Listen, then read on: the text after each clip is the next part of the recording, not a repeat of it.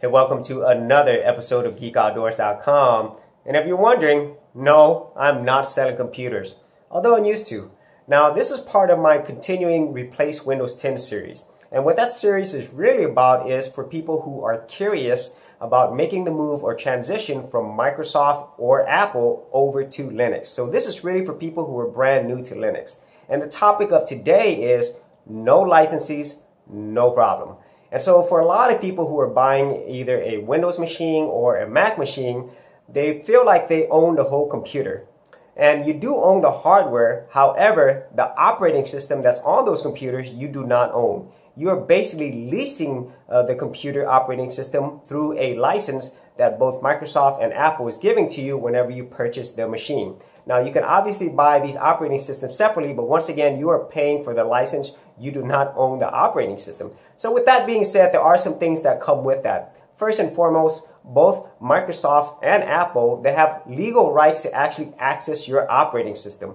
Now, the level of access that they have is dependent upon what they have in their privacy agreements. So that's why a lot of people who use Windows know that they do have backdoor access. And Apple has something similar as well. However, whenever you do purchase your machine, you are agreeing to all of this with the EULA, which is the End User License Agreement. So that's first and foremost. And the second thing, which is basically the topic of today, is that since you are leasing these operating systems, you're buying a license for them, that doesn't mean that you could just take that operating system and put them on as many machines as you want.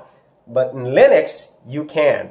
I have Linux on every single one of these machines, and I didn't have to pay a license for any of them because they are open source and they do have their own license, which is the GNU GPL license, which is basically a open source license. So that means I could put Linux on as many machines as I want without having to ask permission or pay for a license from Windows or from Apple. So that is something that is a real big bonus for people who are coming from the Windows, Mac world over to Linux. And it's another reason why I really enjoy using Linux. So I'm going to give you a little tour of these older machines that I have. They're from 2005 all the way to 2016. And I just want to show you that even though as hardware goes, your operating system actually gets older and it gets slower. With Linux, not only can you put on older machines, but at the same time, legally, you can still use them on as many machines as you want. So enjoy this really quick tour. And as always, if you did get a lot of value out of these videos, don't forget to leave a like and also subscribe. Enjoy the tour. So let's take a tour of my Linux machine, starting with the oldest one, the Dell D810. This is actually from 2005. And as you can see, it still has Linux on it. However, the screen is really messed up. And the version of Linux that I have is Linux Mint 15 Olivia, as you could probably tell.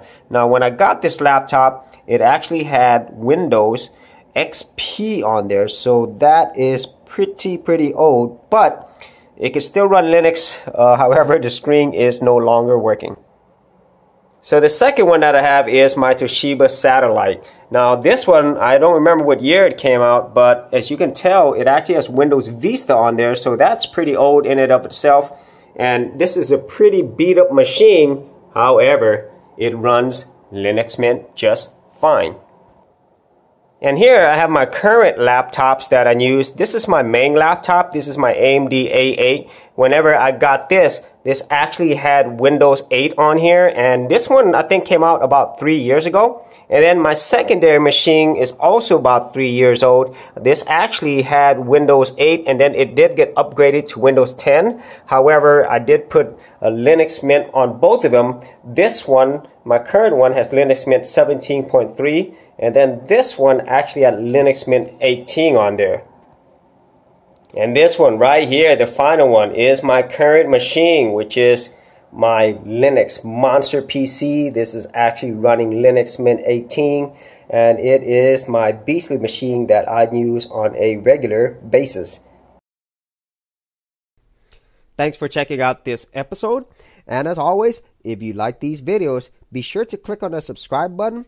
And for full written content, audio content, and additional geek stuff, head over to geekoutdoors.com, and I'll see you outdoors on the very next episode.